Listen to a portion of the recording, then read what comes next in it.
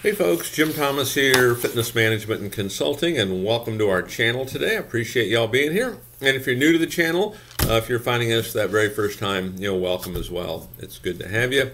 And our topic for you today, it's 9 things you should do to save a failing gym. 9 things you should do to save a failing gym. And so, whether you're starting something new, this is a good criteria for your business planning. If you're already in business, even if you're doing well, take a look at this so you don't have to do them, maybe later on. Now, before we get into our topic here today, just a quick reminder, my focus, my mission here in the channel is I want to be able to provide as much information as I can to as many people as I can across the globe. And the best way I can do that is when you choose to subscribe to the channel. So if you've not yet done so, please take a moment, hit that subscribe button. We appreciate it. If you've already done it, thank you. And then to learn more about me, learn more about my company, and how we can help take your business to that next level, be sure to check out those links below. And then for you folks that are opening a new gym and you need funding, or you have an existing operation, you need some working capital, we can help with funding for up to $400,000, completely unsecured, no restrictions on use.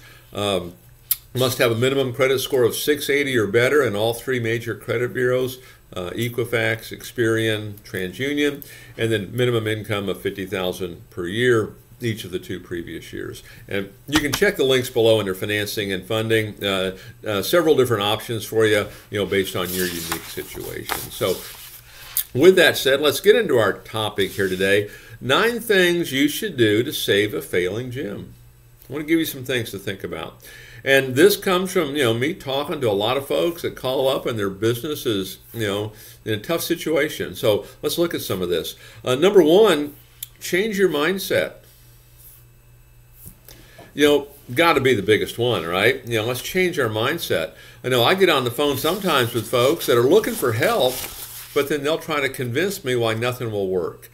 And I realize it gets tough. I understand that. That's why, folks call. We need to work our way through that. But the message I want to give you is we are in the solutions business. Be focused on solutions. Don't just focus on identifying the problem.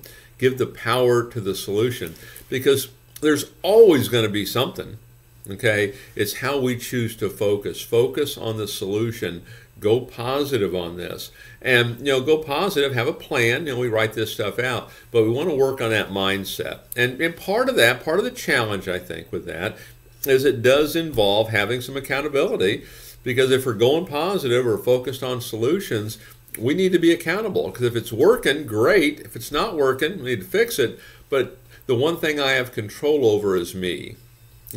Time of season, competition, economy. I can't control any of that, but I can control my decisions and how I look at this. So I really want to encourage, if you're in this situation, look at mindset. And this will work at any level, no matter what you're doing, right? So we want to change our mindset. Let's be in the solutions business. Number 2, perform a SWOT analysis. A SWOT analysis, SWOT. What are your strengths? Okay, look at your business. What are your strengths? What are your weaknesses? Be objective here. What are your weaknesses? What opportunities do you have? And what are the threats? What are your strengths? What are your weaknesses? What are the opportunities? And what are the threats? And it's like when I start off, any kind of a meeting or conversation, normally it's always going to be, hey, tell me what's working well and what's not. So what are we really good at? What are we not so good at? Okay, where are there opportunities here and where are the threats? Okay, really drill down on that. But I want to really encourage you, we want to be objective here. Okay, and again, we want to be, as we look at this, we want to be solution focused. Number 3, you want to understand your target market and your ideal client. Understand your target market and your ideal client. Who is your ideal client? Are you the gym around the corner? The neighborhood gym? Is that what you are? Are you a boutique and you're more focused on the fit? Okay, trying to get more fit? Are you trying to focus on folks that haven't worked out in a while and, they need to? Okay, who is that ideal client? Understand your target audience. Okay, understand what you're trying to bring to the marketplace, and part of this I would encourage, checking out other clubs to understand, hey, what do you do better? What is not being brought to the market that you can now bring? How can you create, additional differentiation in there? Number 4, things you should do to save a failing business: reduce cost and prioritize what you pay. Okay, let's talk about this a bit here. We want to reduce costs. Now, you want to reduce costs because we need to get control of this, and we need to make sure we have money in the bank.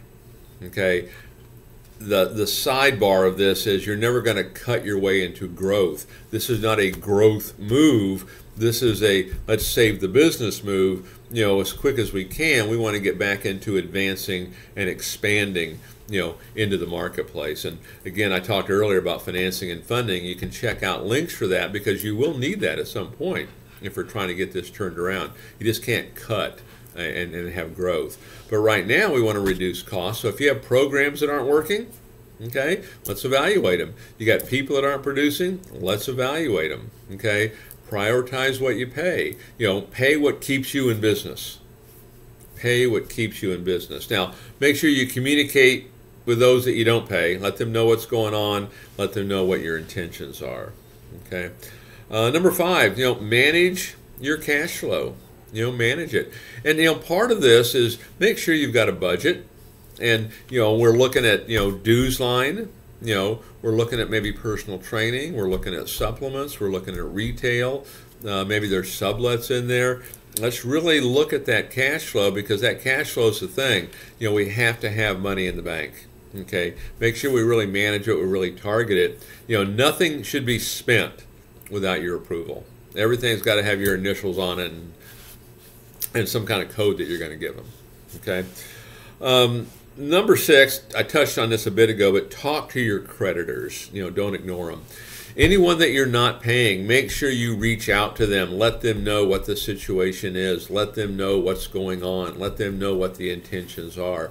And indeed, you may end up, having to settle with them. Okay, maybe it's a 50 cents in the dollar. Maybe you're going to pay it in a year. But let them know. Don't just ignore them. Okay, you have to communicate. The more you communicate, it becomes a simpler process. When you don't, you can get some ugly phone calls if you're not careful. Number 7 on my list of 9 things you should do to save a failing gym: organize your business. Now, where I would start with this is, hey, I'd update my business plan. I would have plan of actions. I'd be teaching my staff how to write a plan of action, because what we don't want to do, we just don't want to come in every day and react to this. We want to have a plan. What is the strategy for this? You as the owner, okay, what is your plan? How are you going to communicate with all your key staff? We want to let them know what's going on. We want to be authentic. We want to be transparent. We want to have empathy, for the situation that's going on for them. Okay, and but have it organized. Have all your staff do this, and part of this is going to be staff training as well. Number 8, stop wasting time on repetitive tasks. Stop wasting time on repetitive tasks. And so, take advantage of technology. Okay, whether it be technology for email follow-up, for texting, for anything that can be utilized with technology. The repetitive tasks, the things we do over and over, let's don't waste time on that. One of the things that I see, okay, and this is worth going back and taking a look, whatever software that you're using, so many folks that I talk to, they're really not taking full advantage of the capabilities of that software. And so go in there and take a look and see what those capabilities are. Hop on a call with your rep for that company. Make sure you clearly understand it. Because like I say, in most cases, what I find to be true is that we really don't take full advantage of those the technology capabilities of our software. And then number 9 on my list, always focus on your member. Things you should do to save a failing business. Always focus on your member. Okay, job 1, okay, whether it be in time of crisis or trying to save a failing business, whatever it might be, is you want to keep what you've got.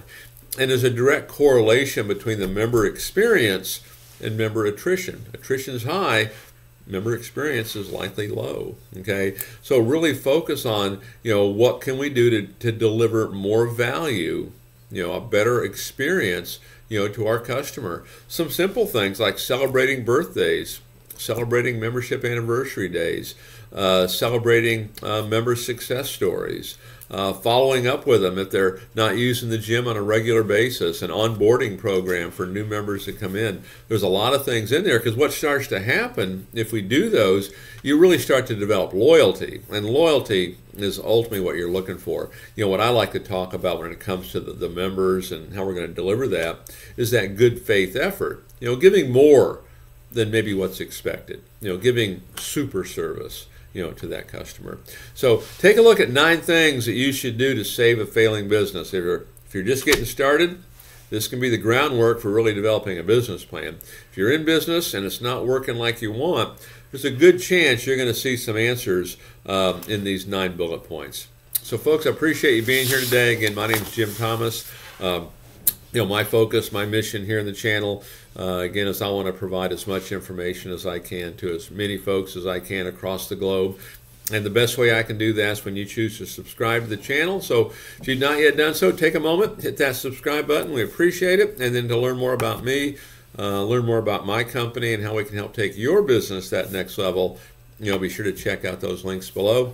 And again, for you folks looking to open a new gym, you need funding, you have an existing operation, you need working capital, we can help provide funding for up to $400,000, unsecured funding, no restrictions on use, minimum credit score of 680 in each of the 3 major credit bureaus, minimum income of $50,000 per year each of the 2 previous years.